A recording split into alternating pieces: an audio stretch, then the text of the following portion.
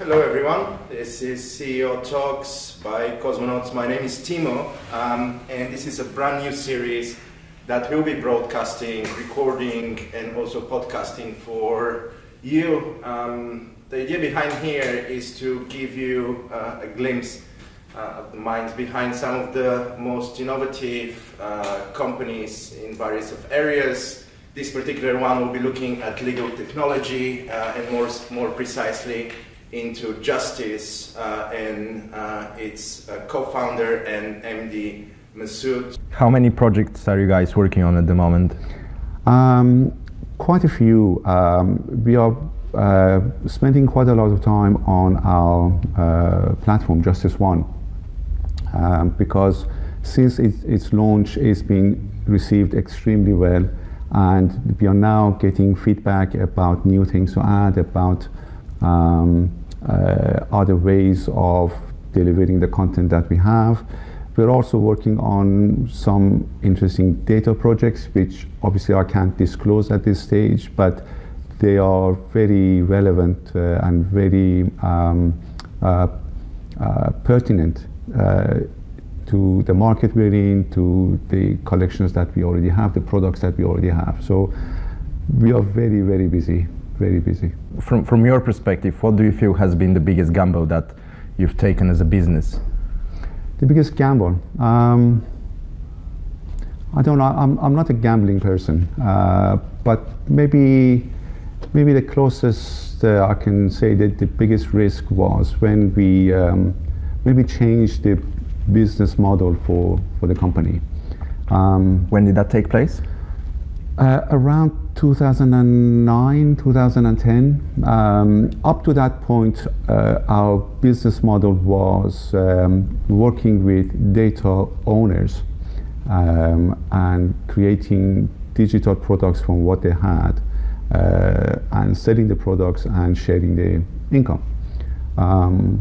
But with the advances and tools that became available through internet, World Wide Web, many of the data providers could do the same thing themselves. Mm-hmm. Maybe not to the same deep level that we had, but they had the opportunity to do their own online services.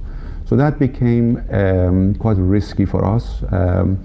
We couldn't sustain a business if we just carried on. Did you start losing customers at that point? Well, we started losing data. We started losing products because we lost the licenses for these products. So what we had to do was to change the model and focus more on data ownership and having more control over the data which we published.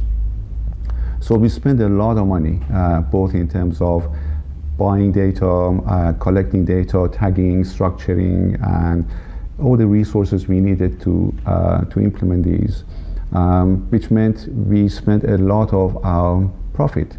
You know, small independent company, we've never borrowed from banks. We always invested our own profits, but this was a very heavy investment, the biggest we've ever done. And we see the benefits today. So we had to take that risk. We couldn't not change. But that is probably the biggest change that we have gone through. Now, has there been like a dramatic change in the type of professionals that are working within the firm in comparison to what you were before that period of the late 2000s? What is the type of professionals that, like you see, that are more involved in the company now in comparison to the past? But the biggest change has been the introduction of content knowledge. Mm-hmm. Whereas if you go back 10, 15 years and to when we started, we were basically technicians. We developed tools, we sold products, we supported products. Whereas if you look at us now, we spend a lot of time and our resources on the editorial part of the products. We, in a way, we create content, we manage content, and that is quite a key part of our business today, because it's not just technology. to be able to deal with legal information properly and fully, you do need the editorial element. To what extent depends on your products and your services and your market, but that is now quite a big department within the company. And we also have legally trained staff who are selling, who are supporting, who are training, because by having that legal knowledge, they can deal with the questions, they can deal with the issues more effectively. I often feel that what distinguishes a good company from a great company is not when you start something new and exciting, it's when you hit a brick wall and you have to reinvent yourself. You've obviously managed to do that. You've been running for over 30 years, to be more precise, 32, 33 years. You've obviously experienced a hurdle that you've managed to overcome. Would you say that that's your most sort of proud moment as a company? And as the person behind that company? I think so. I think that is that has been quite a key change for us. So in terms of the management of the company and those who run the company, yes, we had to take that decision, and I was supported by the ownership of the company, and we've achieved what we expected to achieve. In terms of pride in the business, we have many things to be proud of. For a small, 35-man company based in London, selling to over 40 countries, to have achieved so much that we have achieved, we are very, very proud. We've had quite a lot of key changes in the industry. We've introduced a lot of new things. We were the first commercial publisher who obtained a license from the European Commission to create a commercial product from the key legal information database, CELEX.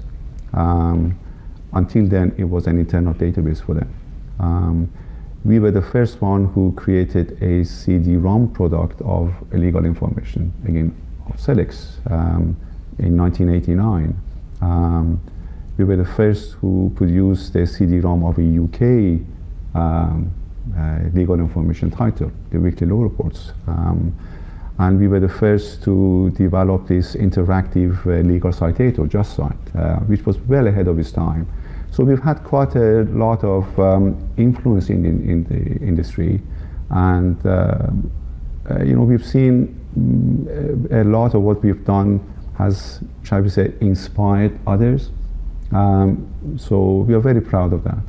Legal tech is a relatively young industry. In fact, like looking 5-6 years ago, there's been a lot of skepticism looking at that segment of legal offering. Can you see a lot of new companies coming in place? You're obviously probably one of the first innovators within the space, and as you said, you've probably founded the basis for a lot more to happen. As a CEO, what do you think has been sort of this snowball moment for the sector? When do you think the legal sector has opened up to innovation? I think maybe the simple answer would be the advent of World Wide Web, the internet. We can all see the impact of that on what we do now, what we will be doing in the future. But I think there's one other change which maybe started all of this, and that was the introduction of the CD-ROM technology. If I go back to when we started, we had some content, some databases which we sold through an online platform, but delivery was through dial-up modem, compared to now extremely slow. And that was an issue. You could not offer a huge amount of content. You could not offer interesting features because of the speed, the limitations imposed on you by speed, until the CD-ROM age. Suddenly you had the opportunity to offer large amounts of data and no speed problems. Everything running on your machine, which gave developers and software developers and front-end developers, it was amazing for them to be able to add features and functions to take advantage of the content. And that really encouraged everyone to innovate and to focus more and to add more content. That was a huge change. Obviously, when we all got used to that, we then said, okay, this is fine, but the product is static, so it's not updated often enough. In fact, we had to develop an interface to combine the CD-ROM data and online data and to give them to the user seamlessly and so on. And then we moved to the internet age, so fine. We can access lots of data, no speed issues, and that kind of the opportunity to develop more and more and innovate more and more continued.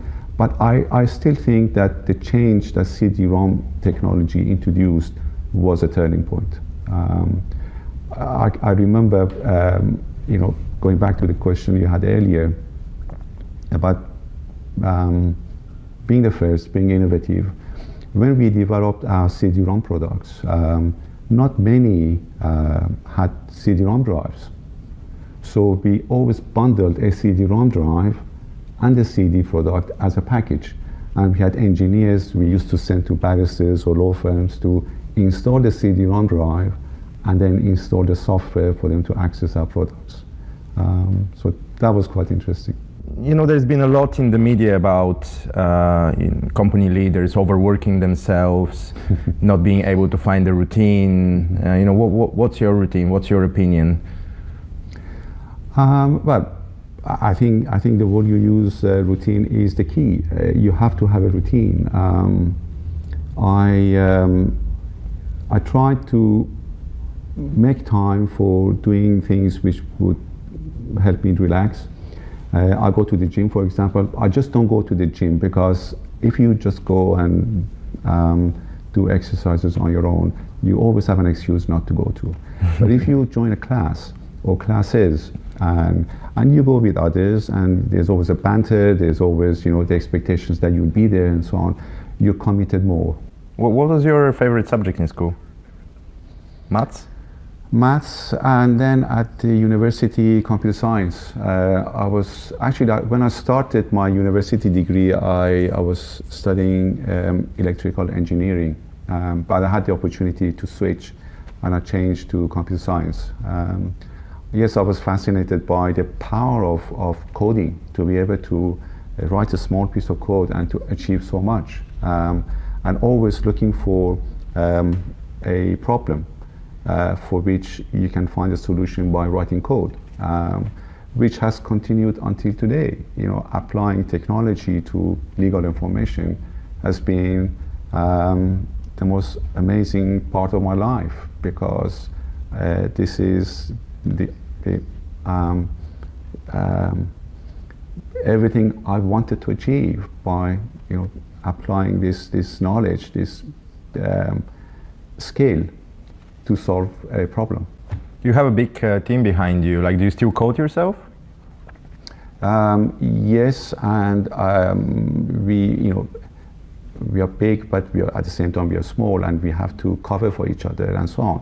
So maybe I cannot write code in the same way that I did 20, 25 years ago, but there are lots of other things which I do. I roll my sleeve up. I get involved in the nitty-gritty. I cover for my colleagues for holidays and so on. So yes, I do get involved. So it's a very much sort of a team, very orientated environment. Very much. So, as I've mentioned earlier, we have a few fire questions for you. Okay. Which are going to be completely catch you by surprise. They have nothing to do with legal tech at all. Okay. It's just interesting to find, where you come from. So first one, Star Wars or Star Trek? Star Trek. Rock or jazz? Jazz, for sure. Cat or dog? Cat. Brexit or no Brexit? No Brexit. Train or plane? Train. Book or a movie? Book. Chicken or fish? Chicken. Beach or mountain? Mountain. Early riser or night owl? Early riser. Red or blue? Red. Oh. Red forever. Red forever.